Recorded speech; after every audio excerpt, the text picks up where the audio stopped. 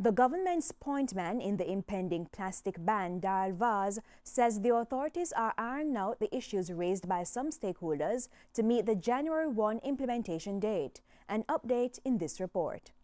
On January 1, 2019, the ban on single-use plastic bags, plastic straws and styrofoam will take effect, and the government says it will be using the days leading up to sensitize the public. This will include town hall meetings as well as campaigns in the media. The legislation is now with the Chief Parliamentary Council. We'll be using the Trade Act and the NRCA Act to enforce the measures.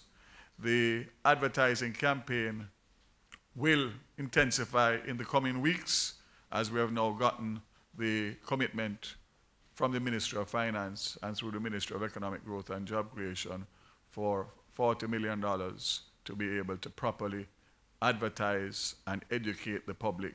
However, the plan has not been without hiccups. Businesses that are closely tied to the plastic trade continue to raise objections. There are some issues that have come up through individual companies that are being dealt with on an individual basis, and all of that will be sorted out. Other businesses are said to be on board and have signaled their intention to pack goods in biodegradable bags for consumers. The Ministry of Economic Growth and Job Creation says it recognizes the culture of many Jamaicans to use plastic bags for various purposes, but is appealing to persons to get on board. Remember that each person can play their part in making sure that we have a better environment.